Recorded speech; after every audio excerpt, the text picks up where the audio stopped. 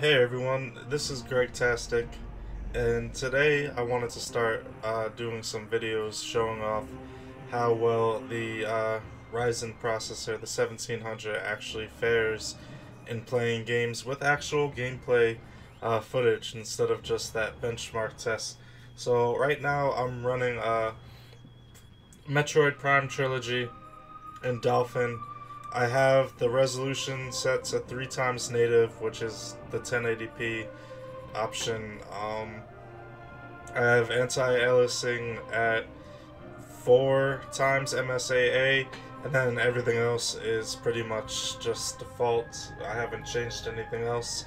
And the processor is overclocked to 3.7 gigahertz right now. Why did I choose that number? I have the stock cooler and I could get it up to 4, but I think like it was kind of getting a little too hot.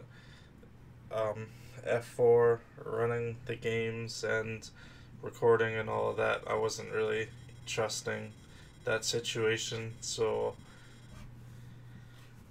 I put it down to 3.7.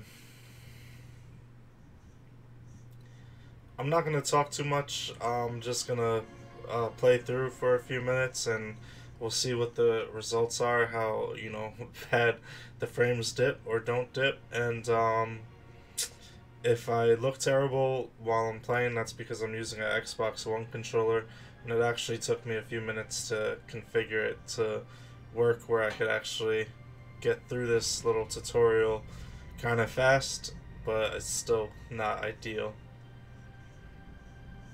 And now I'm just gonna shut up and let you guys watch.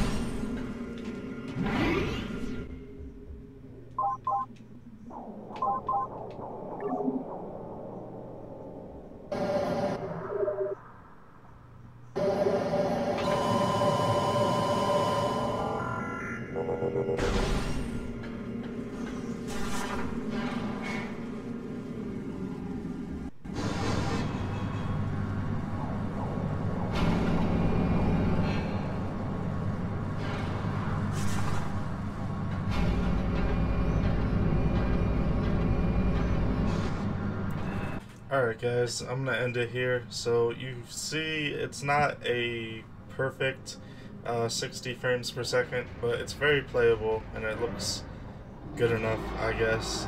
What is this, a boss fight? I actually don't play Metroid. So I'll like, just in case this like lowers frames, I'm not sure what I'm supposed to do with this thing, but anyway. Oh, and tap B to dash. I don't know what the B button is. I think I changed it to A. But it has its moments where it like locks up a little bit, but it's not terrible. The performance, I did play a little bit on 4 gigahertz, and the performance was better, but I don't think the cooling situation that I have right now that I really feel comfortable doing all this stiff stuff on 4 gigahertz. So I'm gonna probably get a better cooler soon so I could keep it at 4 and not have to worry about it getting a little hot.